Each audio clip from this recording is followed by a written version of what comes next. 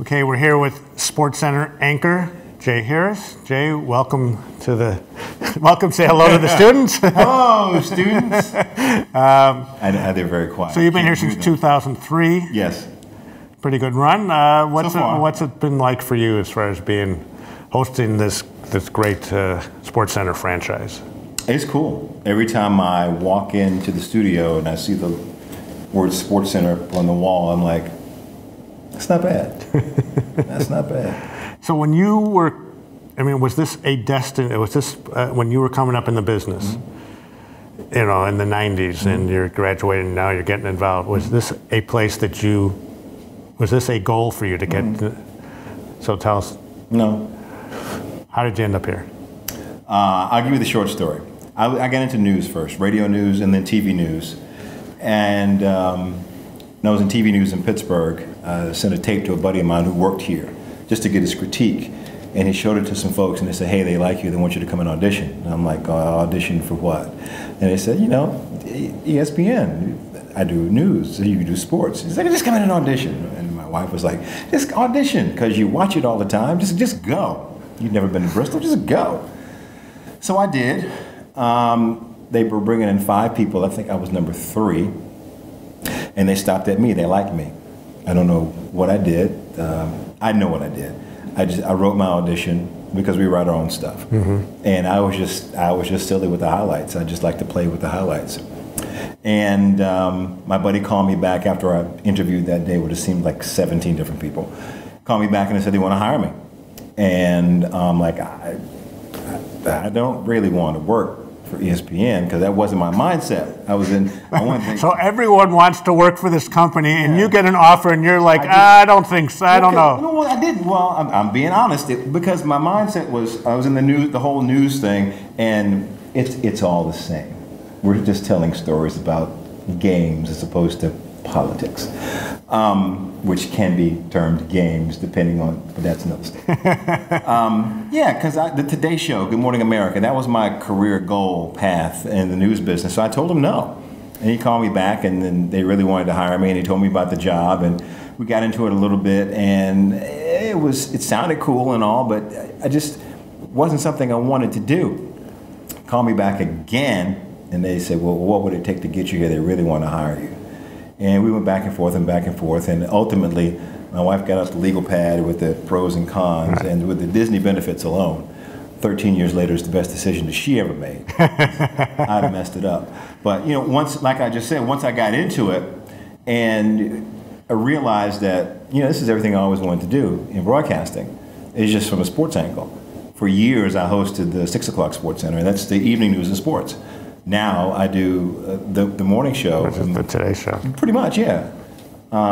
So it wasn't a destination, but I'm glad I got here. So what compelled you when you did that audition tape that I'm going to have fun with these highlights? Obviously, you watched it, but did you kind of go into that? Well, I have nothing to lose. I'm just going to have fun here. No, it wasn't my mindset. I just was me. I remember it was a basketball game and someone was in Dirk Nowitzki's face and they were jawing at each other. And I like to pantomime and put voices to people and imagine what they're saying. They're going back and forth and back and forth. And I said, your mama, oh, why do they have to talk about his mama? And I guess they liked that. And I was just being me. I wasn't thinking about, how can I do this or whatever. I just was being me. When you were coming up, speaking of someone who was themselves, when you were coming up and consuming as a viewer of SportsCenter, what did you think when Stuart Scott started doing what he did in the 90s? I was mad at Stuart because he was getting paid a whole lot of money to do the things that we were doing and saying for free. We love Stuart, watching Stuart, because I was like, yeah, because that's how we, talked and joked and cracked on each other and it was kind of like, we're about the same, we're same age, a year apart, same experiences, same fraternity. I grew up in Chapel Hill, went to Carolina, and I went to Old Dominion. Same friends, although we didn't know each other back then. you consume the same things, the same movies, and you understand the same references. So it was cool seeing someone that said something that you understood when it's before you didn't have someone that would say something that you necessarily understood and got like that. So talk about what was it like for him to try, because I'm sure you had subsequent conversations when you were here. I mean, he had a lot of people in this building say, no, you can't do it this way. I mean, it took some courage on his part. I'm going to do this. This is my thing. What was that? What do you think that was like for him, and what did it say about him as a person that he? I don't believe it was easy. We never had any direct conversations about that. Just conversations about if I had a question for him, and I'll relay this story. Later in his illness, I had to accept an award on his behalf at the National Association of Black Journalists Convention in Boston. Health-wise, he just couldn't be there. And I asked him, said, I have to I'm filling in for you on this speech and award thing. What do you want me to say? He said, first of all, you're no blankety blank bleeping fill-in, so don't say that blankety blank stuff anymore. And two, just do you. And that was his thing. Where there were people saying, you can't do that, you can't say that, he was like, this is me, this is my experience. My experience is with the alphas and the kappas and the Qs and the black fraternities and the sororities. So I make a reference to those people. Whereas someone who grew up with, I don't know the other, I could just mishmash a bunch of Greek letters together, but like on Animal House, those fraternities and sororities, someone would make an Animal House reference and like the majority would get it, and I haven't seen Animal House all the way through, but I've seen Do the Right Thing, and I've seen School Days, so I get it, and I lived it in college, so I understood the reference. So he did him, and it's just real tough to tell a guy you can't do you. Mm-hmm. So you kind of dig in your heels, get a little angry, and say, I'm just going to do me a little bit more, like it or not. Well, what does it say, though, that approach not only connected with the African American population, but it connected with everybody? It says the people that were telling him not to do it were wrong. And they didn't read their audience correctly. That's what it says. It says outside of the little bubble that organizations or networks or whoever may live in, there's a whole other population. There's a whole lot of other folks who are like, no, we like to consume different things. Why don't you branch off and open up a little bit? That's what it says. It says we need to listen to our people more as being the audience. So you told us a little bit about him and what he said to you, but what was he like as a person to be around and to kind of be a part of, because he was... I saw a different Stewart. I saw Stewart the dad doting on his daughters. The guy on TV, I saw the quiet, introspective, thoughtful guy who's like, I'm just gonna chill right now. When I go to work, I'll go to work. That's the guy I knew, which also let me know that TV, ESPN, SportsCenter, that's what I do. It's not necessarily who I am. And I have a life outside of this, and I have to live it. If this is all my life, then there's no balance. Right. There's something wrong. What's part of this class is examining the impact of pop culture ESPN has had. What is going to be his impact on Stewart's impact on pop culture? I mean, I think it says something. I think we're talking with Rob King, that when he passed away, that there were moments of silence at NFL games and NBA games. I mean, that doesn't usually happen for someone. And President Obama issued a statement. What was his impact, do you think? You just said it. I mean, he was someone that brought joy. He brought creativity. He brought smarts, because he would fill every highlight with a gazillion and one numbers that when you went to the water cooler you could talk to your friends about, because he said it, and it would make you smarter amongst your circle of friends, because you knew Albert Pujols batting average for the last 10 games and how many, you knew all that stuff because he said it. His impact, man, suits, ties, mannerisms. I mean, it just goes back to, again, being and doing him to give you that courage to be who you are. Mm-hmm. Yeah, he was a great guy, and he was a very nice person, very fun person. Like Brad Daugherty, he's my example. When I didn't know him. And Brad Daugherty was a center with Carolina. North Carolina, Yes. and then was a longtime player with Cleveland Cavalier, #1 pick. Yes, and then he branched off doing from basketball into NASCAR. That's Brad Daugherty. First time I saw Brad Daugherty, it was this like 7-foot black guy walking down Franklin Street with a cowboy hat and boots, and unashamed. That was Brad Daugherty. He's a country boy, and will always be. And I like that. People like that who aren't afraid to be themselves. So I imagine you're speaking to a group of students in the audience, and some of them are going to want to sit in your chair. They probably will be a little more. They probably will. They have goals, and maybe not going to have someone who's pushing them. Come on, you got to take this job, like you did. But what kind of advice would you have for them? I would imagine what you've been saying, your theme all the way through. You got to be yourself. You got to be true to who you are. Yeah, be yourself. It's going to take a while. It's going to take a while to find yourself if you get in this business. I like to tell folks that it's kind of a Xerox business.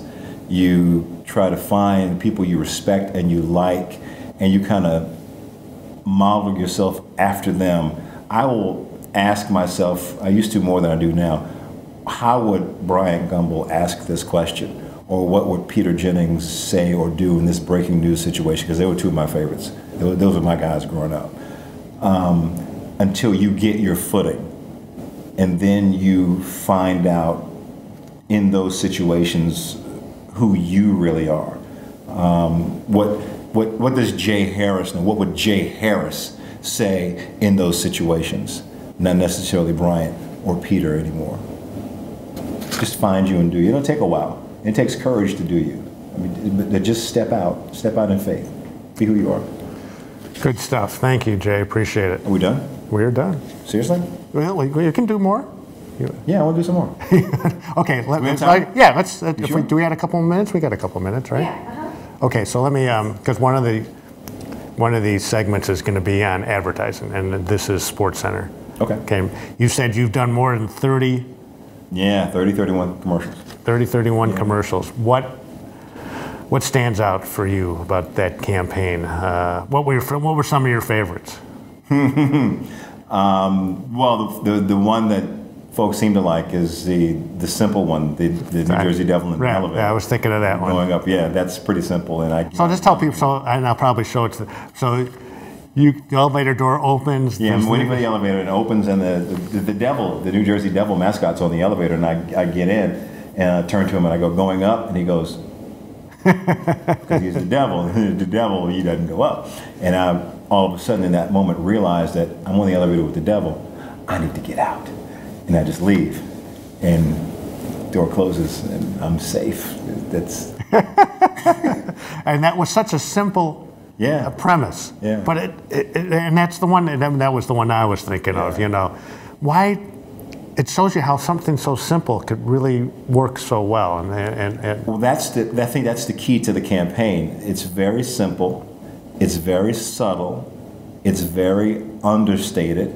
A lot of things are done with a wink and a nod, maybe a line or two, and the moment is what's funny. Not necessarily what you put into it. It's what the moment gives you, and you just go with it. And now, how long did it take you to do that commercial? That one wasn't long. Yeah, okay. I think that was after a day of shooting another one, and the director was like, "Hey, I have an idea. Let's do this," and it kind of became what it was. So this idea of these commercials, which have been some of the best in the industry, sports and beyond, you know, this premise of, I think the idea that it shows ESPN and SportsCenter as being more than just a studio show, that it's kind of a lifestyle, that you guys live here and that the athletes live here. Yes. Is that the key to the success, kind of like deepening that connection between the viewers and and the people like you? I think the key to the success is showing their favorite anchors and or athletes in a situation that is out of the norm. Human, as it were, or just doing things. Like the one when I was walking around the office with Larry Fitzgerald and things started falling and he would catch everything because that's what he does. And it's just, and we're talking about a haircut that I got. Just casual conversation and just absurd situations that happen, but he's not on the football field, I'm not on the anchor desk, we're just hanging out talking and things just happen and we react, or I don't react, he does. And he just happens to be here. It's Bristol. We're in full uniform. Yes, in full uniform, just walking around in full uniform. Right. And, yeah. hanging out, and doing, I mean, some of the classic ads that were, I mean, when I'm using Michael Phelps gold medals as coasters. Were those his actual gold medals or are they replicas? Oh, I think they may have been his gold medals. Don't let me lie. I can't remember, but they were kind of loud and heavy, so they may have been his. Oh. And he gets mad because I put my cup on it, and I go, it's just the bronze. I mean, one of the great, and you said the subtle. So the one, this was with, I think, with Stuart Scott and Scott Van Pelt when Arnold Palmer yes. is going through, and he's actually making an Arnold Palmer. Yes. And they're two guys, and they kind of cut to him making the Arnold Palmer, and then they cut to Stuart and Scott Van Pelt, and he goes, "That was awesome!" Yeah. Like really, very, I know, like they're whispering it. They're watching Arnold Palmer, too. Right? Yeah. But the idea of it being subtle, it's not like you're trying to knock people over the head. It's like you're kind of in on this joke, it's like, come here, I got something to show you. Yeah, it's Arnold Palmer right there, and he's making it on. Right. I know, it's great stuff. And it really does kind of, those were trend-setting ads, and it really gets to, again, part of the reason why this company has been so successful is doing things that are kind of different, unconventional. Yep, agreed, 100%. Good. Thank you, sir. You're very welcome, thank you. Good, great stuff, thank you. All right.